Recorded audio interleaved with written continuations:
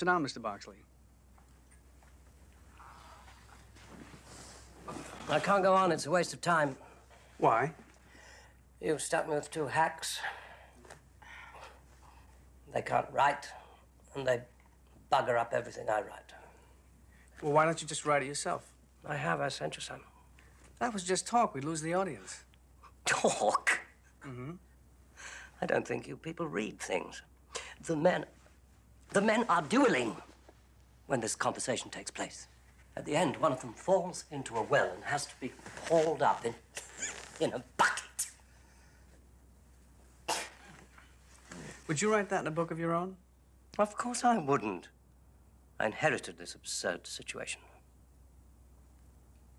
Let me ask you, do you ever go to the movies? Rarely. Because people are always dueling and falling down wells. And talking a load of rubbish. Listen, has your office got a stove in it that lights with a match? I think so.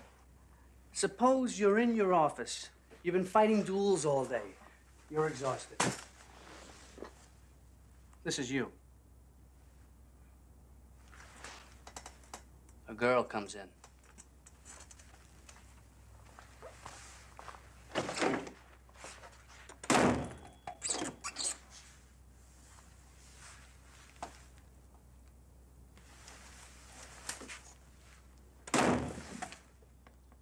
She doesn't see you.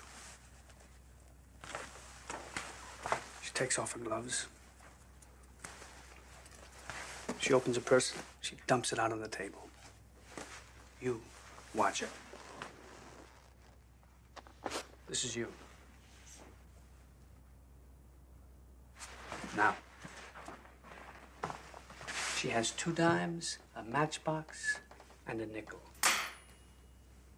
She leaves the nickel on the table.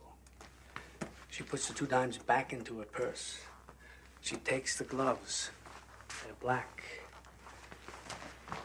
Puts them into the stove. Lights a match. Suddenly, the telephone rings.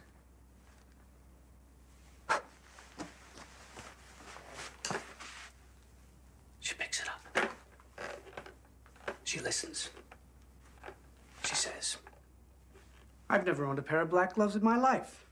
Hangs up, feels by the stove, lights another match. Suddenly, you notice there's another man in the room.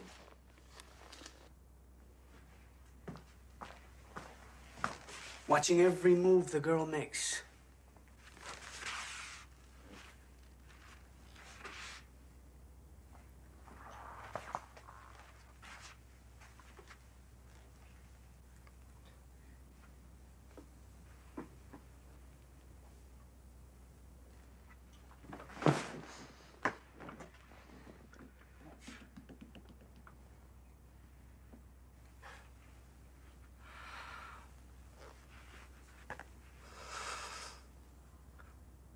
What happens?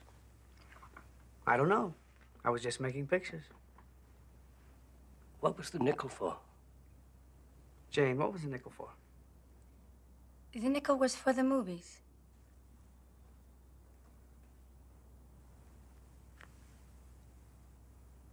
What do you pay me for? I don't understand the damn stuff. Yes, you do. Or you wouldn't have asked about the nickel.